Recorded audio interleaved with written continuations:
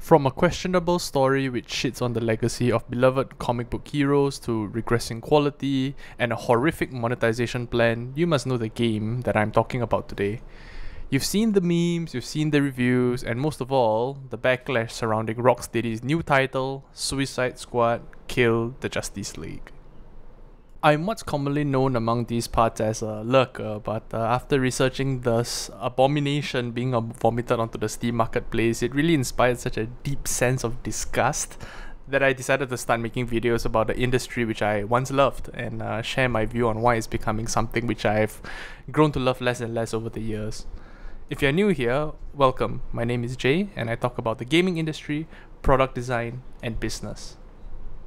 There are many issues plaguing this game, but in this video I'll focus on a few of the glaring issues which stood out to me because some of the practice that the studio adopted are very much contrary to the well-established norms of running a business and selling and marketing a product.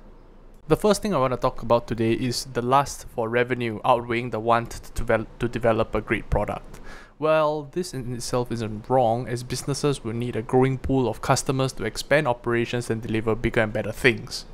However, this is a massive problem when the desire for new customers and revenue outweighs the desire to develop a great product or service that sells itself. The execs at Rocksteady really fell victim to lusting over all those new customers and potential revenue opportunities, so much so that they even refused to send out review copies to any publisher or content creator. Funnily enough, this comes as a vain attempt to hide the poor quality of their upcoming release. Refusing to issue review copies itself isn't really unheard of, as publishers notably avoid sending review copies to publishers and influencers who don't really shy away from being critical of the games that they receive. What is suspicious about this is that they refuse to issue review copies to even the most lenient of game reviewers like IGN, who have rarely scored games below a 5 out of 10. This leads me to believe that the leadership at Rocksteady saw the mess that they had on hand during the final demos and playtests, and that was so bad that they feared even letting IGN get their hands on it. They then scrambled to do anything they could to prevent news of this from getting out to their customers, and this basically manifested in the studio refusing to issue review copies to all publications and content creators. However, the executives who made these decisions were short-sighted, and soon Rocksteady fell victim to the Streisand effect, where the plan to cover up news of the poor product ended up sparking numerous articles about the strange decision made by the studio around such a hyped-up release. Naturally, this raised concerns over the quality of the game, which turned out to be fully justified as the product launched half-baked. And this really just goes to show how far the Rocksteady of today has really fallen from the team that gifted the gaming world with the outstanding and timeless Arkham games. The next thing which I would really wanted to talk about is the monetization taking priority over function. There's nothing that turns me off more than having to play games with an awful user interface. If you haven't had the misfortune of watching any gameplay or, God forbid, actually playing the game, allow me to enlighten you. What you see on screen now is a small snippet of the game. Can you even make out what's happening on screen? The indicators themselves have indicators, the font is disgusting and unpolished with jagged edges, and even fonts of different colors and font types all mishmashing on top of one another. The bottom line is that you can't even make out anything on the screen because of all of the visual noise. It baffles me that the leadership of the development team seems to have decided that less is more is just a figure of speech and shouldn't have applied this theory when they were building the UI.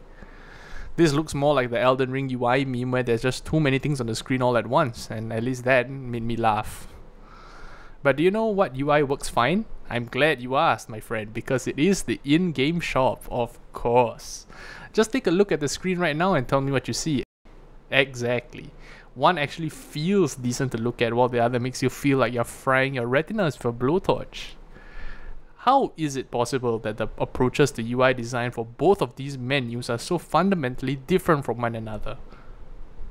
This might be a long shot, but I sincerely believe that the reason for such a huge difference is that the team at Rocksteady placed all of their top talent into developing the shop's UI and improving the overall experience of browsing and shopping to make it more palatable to the player.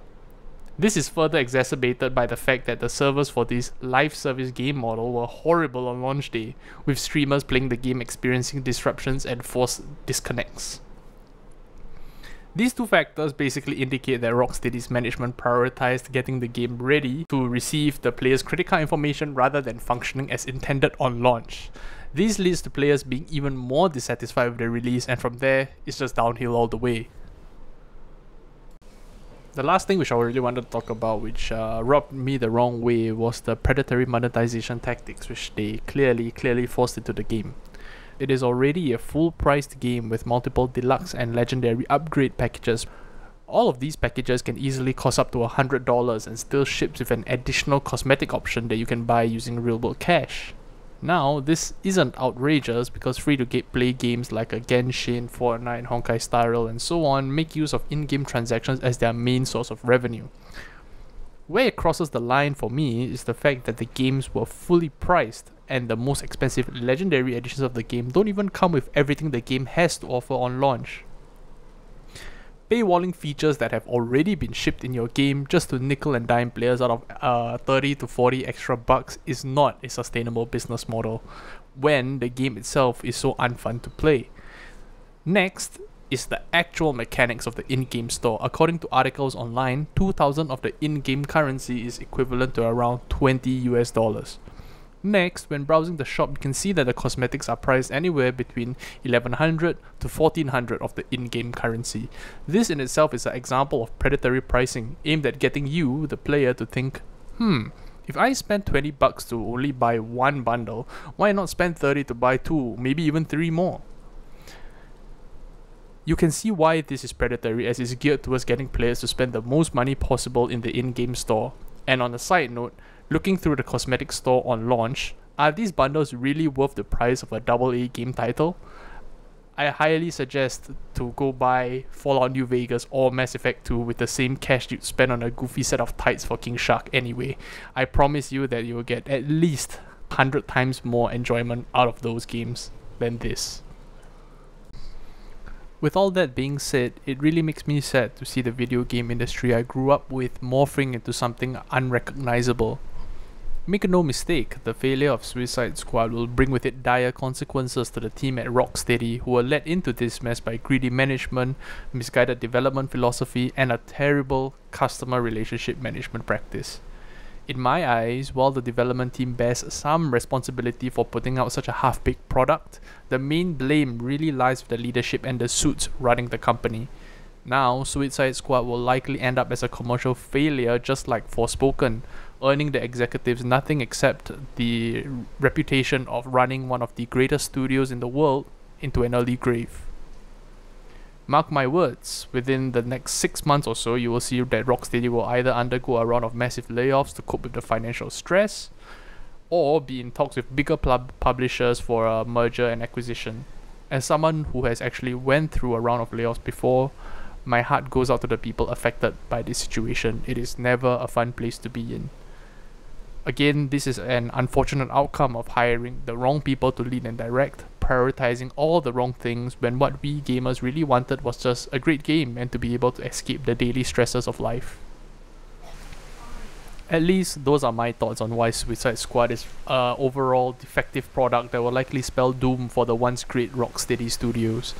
Please do let me know what you think in the comments below, and if you like what you saw, feel free to leave a like, subscribe, and I will see you in the next video. Thank you.